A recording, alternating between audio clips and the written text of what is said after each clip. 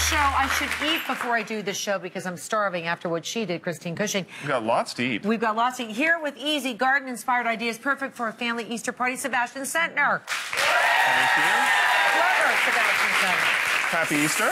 Thank you. You too. So you're having people over and you want to set up a little buffet. Yes, what we did was we kind of did like an afternoon buffet, so it's not really meant as a full meal. It's sort of like a snack idea. You can have the family over. You can have, it's kid-friendly as well, because obviously, you know, it's Easter weekend, so you spend lots of time with the family, lots of little guys running around. So we did a little bit of both. What we did, first of all, was we took the whole concept of Easter, and of course, this time of year, with the spring, everything's sprouting, we're getting those great colors coming out, so we wanted to do the same thing on our table. Obviously, forgetting the fact that it might snow tomorrow, so that we'll not even think about. But you'll have all of this to keep you nice and fresh. Or remember that we are still in spring. So what we did was, lots of colorful, we did, first of all, the crudités. Love doing crudités, but the thing about crudités is this: you see crudités in the grocery store. You know, there's the cucumbers, the carrots, the traditional things. There's so many other things you can do with crudités, including using some of the more colorful fruits. So we have, for example, the patty pan squash. We have the different types of peppers in the different colors. And using glass bowls allows you to do something that's a little bit more interesting. And if you notice, everything's cut for dipping. So you're going to dip that? Yeah, absolutely. Wow. Sure.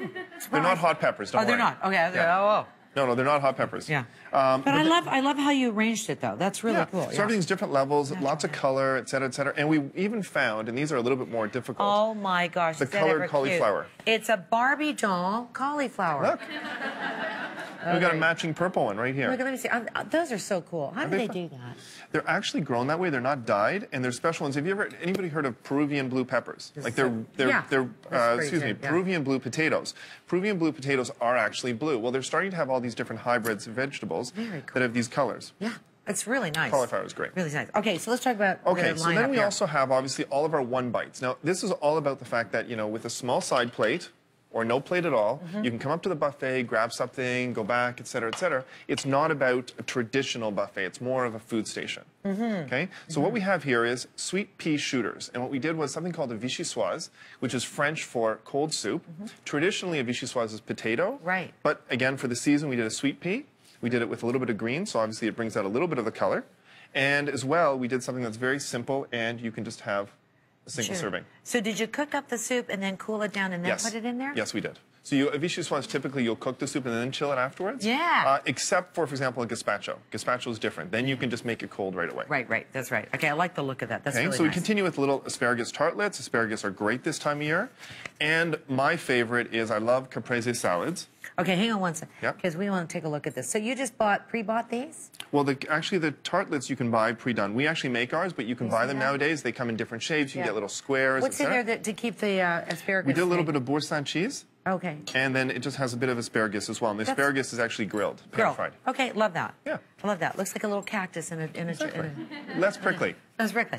And then let's talk about how cute this is. So these are cherry tomatoes and bocconcini, so a caprese salad. But again, in the idea of having everything as single bite, single portion, you can have one of these little items. Oh, careful on the tomato there. There you go. And what will happen is we present it with little forks usually, and you can pop them in, and they're simple and easy, etc. And you can do your drizzle last minute. Right. And are these deviled eggs? They're deviled eggs. Okay. So they're really good, actually. I know they are. I know. Deviled eggs are so... No, they're so good. Oh, we're applauding deviled eggs.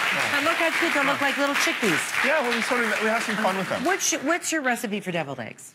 Okay, so deviled eggs, first of all, everybody know how to hard boil an egg? Yeah. Okay, so basically what we try and do with deviled eggs is we try and do the mixture a little bit different. So we actually put a little bit of saffron in as well, adds a little bit of spice. And depending, this is kid friendly, so we kept it kind of moderate in the different flavors. Right. But also any type of pepper or, for example, basil.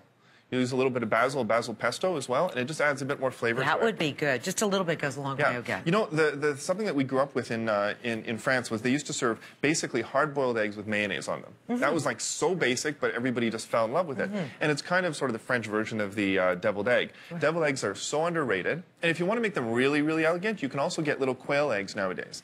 little bit harder to work with, Yeah, yeah. but those are really cute as well. Those are cute. So what did you do to decorate this? What did you use? Okay, so in this case, what we did is we used cute. 2 little black peppers and a cherry pepper. Excuse me, a red cherry spice. Okay. Okay, or Which pink adds the peppercorn spice. will work as well. Yeah, so that adds spice to it. Exactly. Okay, very good. I like that. That looks really nice. Yeah. And these are little place cards? We did place cards. That's an empty shell. So what we did is dollar store eggs, really, really simple. All we did was we cut a little slit on the top, just like that, and we add the place cards. So they can either be used if you're doing a dinner party, or if you want to, in this case, we're sort of giving them little signs for each of the food stations. Very nice. Very nicely done. And I just want to make mention of a couple things here. I like how you did with the straws and the knives and the forks. Well, how did you make that color? Okay, so what we did is we actually painted the inside of them. I thought so it's really simple, actually. You put some paint in, close it, shake it, and you're done. Wow.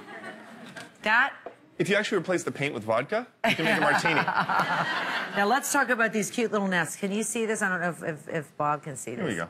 Can you see that? Can you see these cute So little... what we did was we did 2 kind of fun Easter do-it-yourself or kind of activities that you can do with the kids. Yeah. So what we did here is these are butterscotch nest. They're typical. There's little Asian deep-fried noodles. Right. So you can buy them. They're already deep-fried. The nice thing about this is there's no cooking required. So we basically take a butterscotch sauce, we mix it in with it, make the little nests, and then leave them to dry. They dry very quickly and they harden, and you can do this with kids because you don't have to turn the oven on. Right. That looks so cute, too. Of course, I'd be eating all those little Well, eggs. we got lots over here I know. for you to eat. But I just want to make mention of this, too.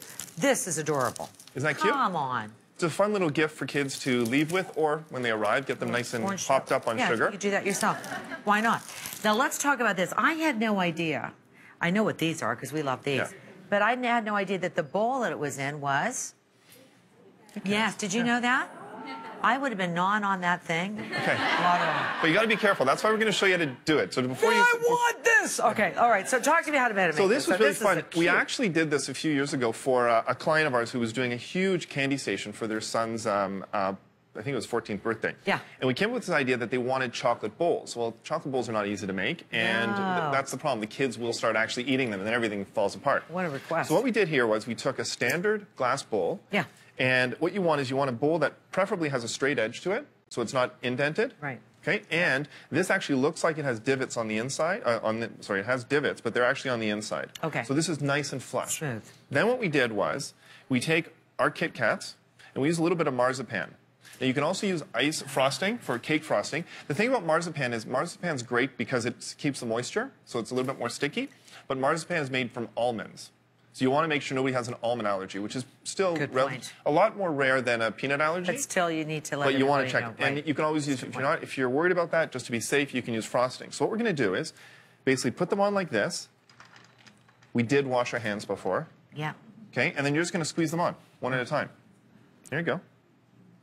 Nice and tight. Now, one or two of them will have a little teeth mark on it because it could make it skeleton. Exactly. Could be a skeleton. All right, so I got that one. And if you keep passing them to me, what we're going to do is we're going to quickly... Here, I'll keep passing because you just keep going. Here, I'm going to be the assistant surgeon. All right, there you go. Okay. How come you're thin? Aha. How come? That's a secret. Really? Because you're around food all the time. Oh, I'm making a mess And here. it's okay. See, now you're... Yeah, I know. But you know what? It's because this is hard since we started the show. I know, it started a little bit. But quite frankly, it's also... I mean, I don't eat all this stuff every day. If I did, well, now you're trashing Well, this. that's just too bad. I guess what?